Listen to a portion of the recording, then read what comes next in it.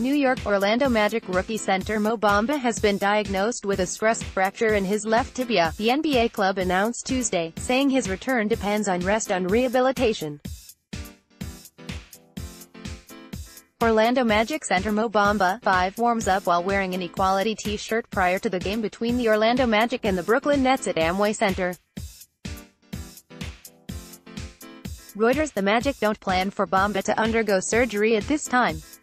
Thankfully we caught this early and are able to treat Mo without surgery, Orlando Magic president of basketball operations Jeff Weltman said.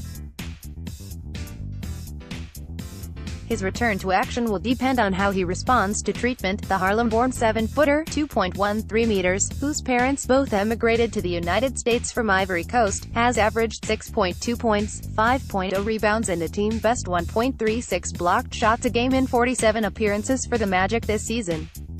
Bamba was taken by Orlando with the 6th pick in last June's NBA draft. At 22-31, the Magic and Washington share 10th in the NBA Eastern Conference, each 3 games behind Miami for the 8th and final playoff berth.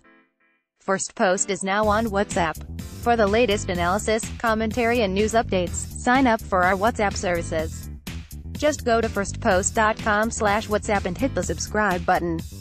Updated date, February 6, 2019, 12 hours 12 minutes and 48 seconds IST.